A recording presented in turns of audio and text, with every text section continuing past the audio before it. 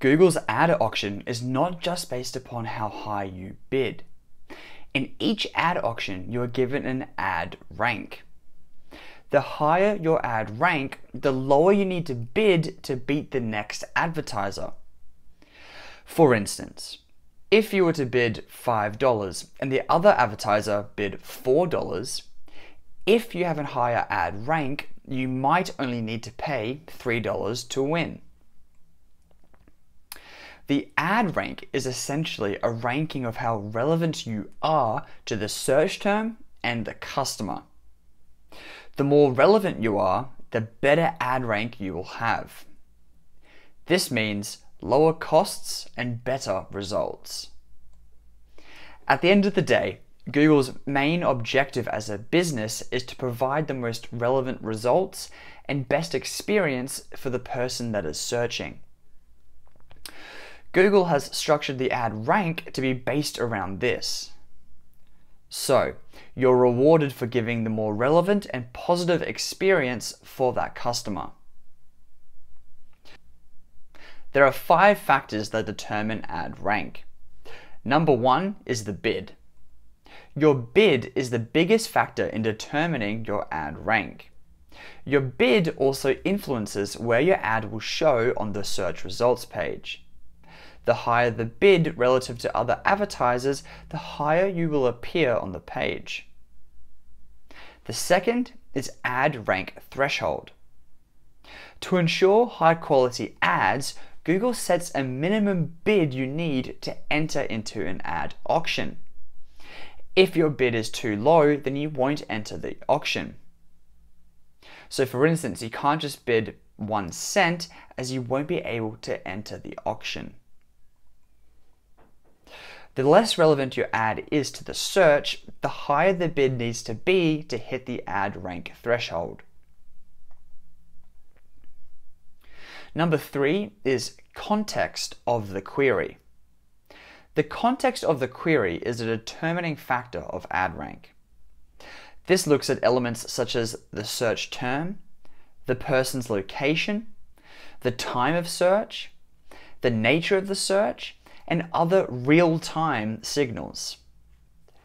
If the user is looking for a local restaurant, then the algorithm will reward local advertisers and give them a higher ad rank to try and improve the user's experience.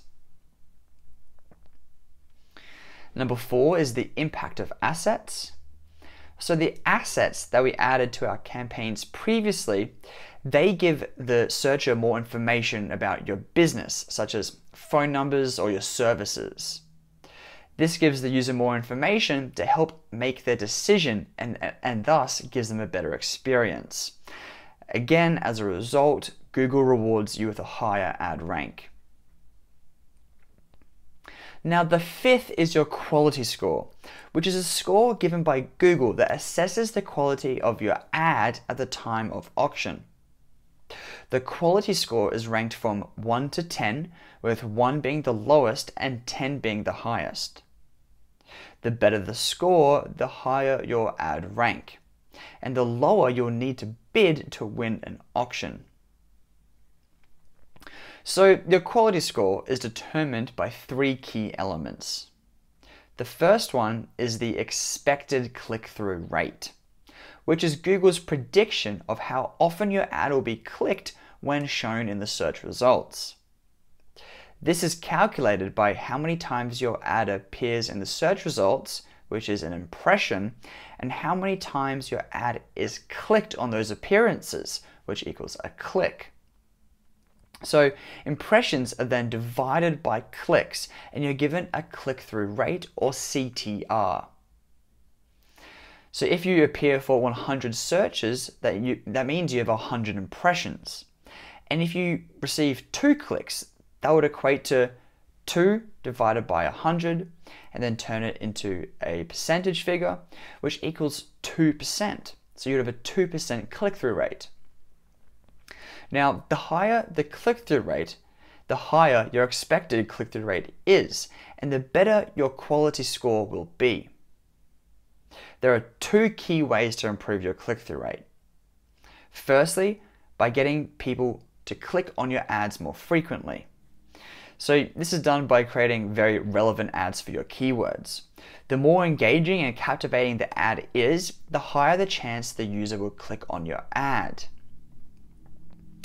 Now the second, so you can also improve your expected click-through rate through your bids. There is a correlation between your click-through rate and how high you show on the results page. So the higher you bid, the higher you show in the results, and the higher your click-through rate usually is.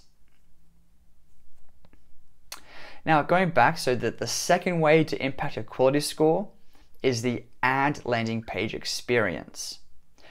So this metric is determined by how relevant your landing page is to the search. To achieve this, we try to give the most relevant landing page to the user's query. The better the user's experience, the better the score. So, does the landing page answer the question the user is looking for? Does your landing page have original content to answer the question? Is your landing page easy to navigate? And also, landing page speed is a strong factor, so make sure your website loads as quickly as possible. Now, every extra second your website takes to load, 50% of people drop off and you'll waste your clicks. We'll include a free tool you can use, that is a Google tool, in the resources below to test the speed of your website. Now, the third part of your quality score is your ad relevance. The more relevant your keywords and ad is to the search, the higher the ad relevance score. To make sure your ad relevance is high, make sure you're using relevant keywords in both phrase and exact match. The second is make your ad copy relevant to your search. Now, if we go back to the responsive search ads we made in the previous section, we make sure we include multiple headlines that are that keyword, and this is the reason. So, all of these factors influence your ad rank, which determines if you will show in the results, and it determines how much it's going to cost. The foundation of the ad rank is to reward relevancy and give the searcher the best experience they can get. To give an example, if you bid on your own company name, then your quality score is going to be very high. This is because your expected click-through rate is very high, since if people are searching for your business, there's a high chance they're going to click on your ad. The ad landing page experience is going to be positive as they're looking for your website. Your ad relevance will be very high as you are bidding on your own company and you are that business. However, if a competitor bid on your company name, their ad rank will be very low and their costs will be much higher than yours. And this is because the expected click-through rate is going to be very low, as most people typing in your business name are looking to click on your business ad, not theirs. The ad landing page experience is going to be very bad, as they're not looking for that competitor, and if you do click on the ad, they'll usually leave very quickly, which tells Google it wasn't a good experience. And lastly, their ad relevance will be very low, as they're bidding on someone else's company name while being a different business and website altogether. This system punishes businesses for advertising on irrelevant terms. We will discuss the use of company name keywords in more detail later in the course, as there's some scenarios where it might be useful, but most often it's a very costly exercise and doesn't produce good results. Your ad rank and quality score is very much built into the platform and how you set up your campaigns. All of our best practices are designed to maximize your ad rank from the very beginning. We make sure the bid is on the higher side. This allows us to enter the auction, and this also shows us higher on the page to have a strong expected click-through rate. As you know, we make sure the keywords and ads are very specific to each other.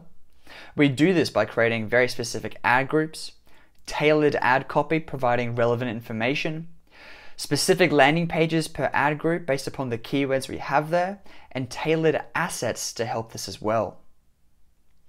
Everything we've done directly impacts our ad rank and quality score.